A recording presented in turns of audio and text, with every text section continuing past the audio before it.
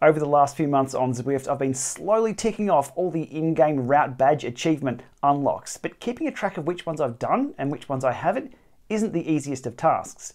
Now in-game, to check out which ones you've done and which ones you haven't, you've got to start a ride, go back to the main menu, click on badges and scroll down and see the ones you haven't done, but even from there, there's no distance information or no elevation information.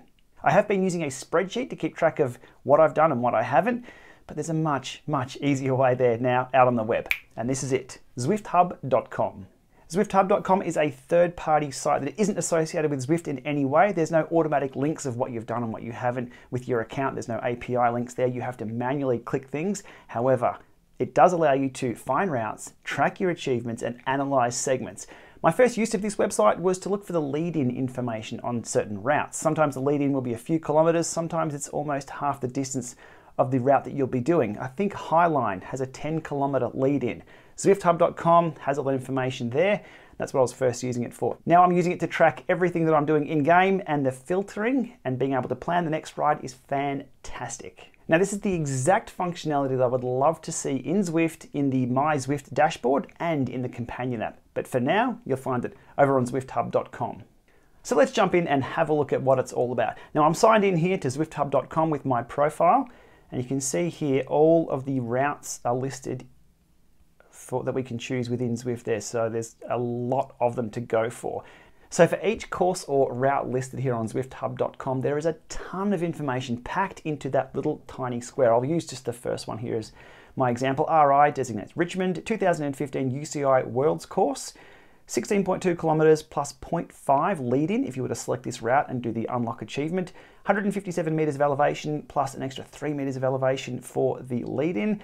There's the course profile listed there. We can click on that and grab a larger view of what's going on. That's what you can expect. Print that out, tape it to your handlebars if you're really keen, with all the information included there. The yellow cup designates that I've done the route. I can just click that and say I haven't done it, but that's how I designate that I have done the route, so that's ticked off.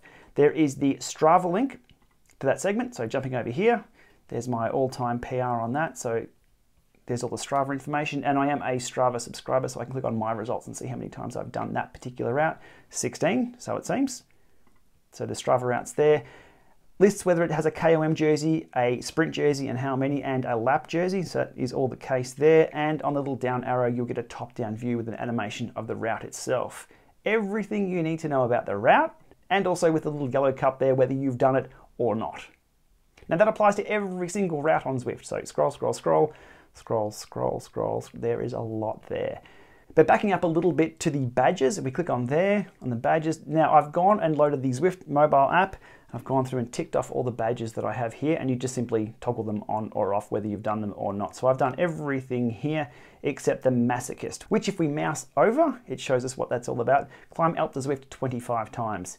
I still think I've got another 10 to go. But for any of these, you can mouse over and figure out what they're about. So here, 10 ride-ons in one ride. Statistician, you've connected your Strava account. No big deal. You've ridden 100 miles in one ride. And you can go through the rest of them there. Oh, there's even extra credits here. So liftoff, we have ridden Alp to Zwift in under 1 hour. Keen to see if they put a Mont Ventoux one in there. Under, what, 2 hours for that? Going to be a bit of a slug. Okay, so they're the badges. The route achievements, as I showed you just before, you just toggle them on and off within the list to indicate that you've done them or not. And then from there, clicking on achievements, you'll get the overall progress. Now, the depressing part about this is I found out I'm only halfway there, or just a little bit over halfway, with 40 routes done out of 76 on the list.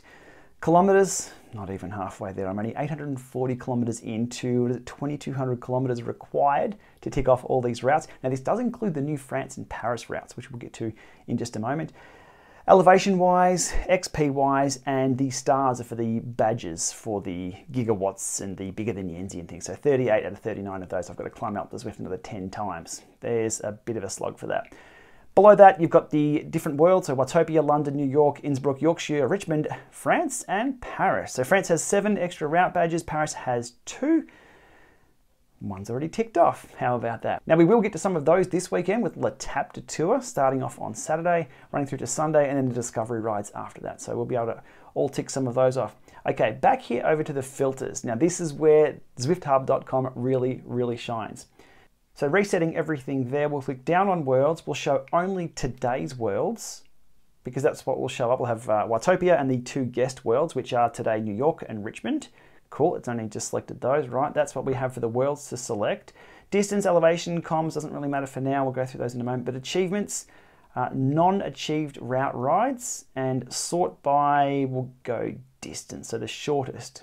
So today, not including lead-ins, there's my filtered list of things to choose from that I can go and ride and unlock my next badge. So the High Line, 10.5 kilometers with a lead-in of 10 kilometers, making the entire ride, what was that, 20.5 kilometers. That says it's the shortest to do, well, the shortest route without the lead-in. Next one, Lady Liberty, 12.4 plus 0.4 lead-in, and TikTok, which I still haven't selected to do, even though I've probably done that route. We can check that by going to Strava here. If I've set a time on that, there we go. I have set the time, but that was before the route badges were in play. So I've got to go back and specifically say TikTok and then ride that route to get that unlock achievement. Okay, so there's today's list of what I would call very low-hanging fruit, the shortest distance for me to go and get my next badge. But if I wanted to make things a little harder and see what would take the most climbing to get my next badge with today's maps, we sort by elevation. So elevation, reverse sort there. Uber Pretzel, 2,300 meters of climbing. Next up, the 4 Horsemen, 2,100 meters, or Quatch Quest, which is 1,700 meters.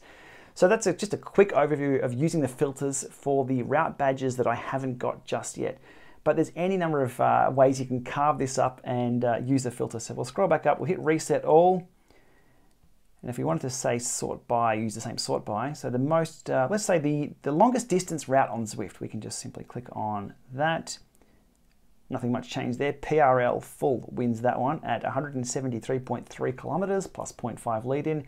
Most elevation on Zwift, again PRL full. I think I'm going to leave that one to last. That looks like an absolute hell of a day on the bike. Let's click down on that, and it's just yeah, the loops and loops and loops of the London Loop and Box Hill a number of times. Now, as a preview of what's coming up with the new worlds on Zwift, Paris and France, we can scroll down here, clear all, France and Paris, and you can dive in and have a look at what the routes will entail.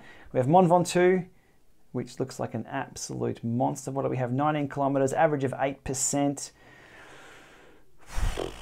That's going to be a tough day in the saddle for that one. Next up, we have all the other routes that are quite busy. So that's the longer route. So 60 kilometers there with lots going on. A couple of sprints, well, a number of sprints on that course. And Champs-Élysées, where are you? You should be pretty easy to spot because you should be almost dead flat. Well, actually, no, it's based on the gradient scale on the side there. Shows Champs-Élysées looks like a hilly stage. It's not. It only has that one little dip and just a slow, long drag over the 6.6 Ks of that with, obviously, the sprint. Now, there's a lot more fun to be had over on ZwiftHUB.com, just digging around information you can find. So clicking on the comms, actually, first up, we'll reset all the filters. So reset all. And let's just say we want to find all routes that include reverse Watopia Epic KOM. So Watopia, Epic KOM reverse, bang. The Pretzel includes that route there. What about Titans Grove, forward direction? There we go, there's 2 routes that includes that. Or if we want to go over to Innsbruck, Innsbruck KOM, and there's 3 routes that include the Innsbruck KOM. Not a lot of roads on Innsbruck, so that Innsbruck KOM does feature quite a bit on the routes there. So that's a really quick overview of the web version of ZwiftHUB.com, but the mobile version is just as handy for ticking off things if you've done them on the bike or if you're planning your next session and you're not near a computer. So loading up ZwiftHUB.com here over on my phone, I'm logged in and we can use the filter here. First of all, we'll reset everything there. Worlds, today's worlds only. And then we want achievements, so not achieve routes, and you can see there, it comes up with a list of courses that I can choose today before I get on the bike, and I know to click through the right menus and get riding straight away. But if we want to filter that based on, let's just say sort by distance again, and there we go, the High Line, Lady Liberty, and TikTok. So the 3 that we saw across the top before now load up in the mobile app, and away I go. And once I've completed the route, even if I'm still on the bike on Zwift, I can pull up the mobile version of ZwiftHUB, click the little cup there, we are done. Another one bites the dust. Okay, I'll leave it there for today. There's a quick overview, ZwiftHUB.com. I'll put links below. It's something that I use on the daily. Very, very handy little tool. And as I've said, it's something that I really think Zwift need to roll into the general service offering of Zwift on the web and the companion app. that kind of functionality is absolutely brilliant for planning your next ride. As always, if you like this one, give it a thumbs up and subscribe to this channel. Always more tips to come. Thanks for watching.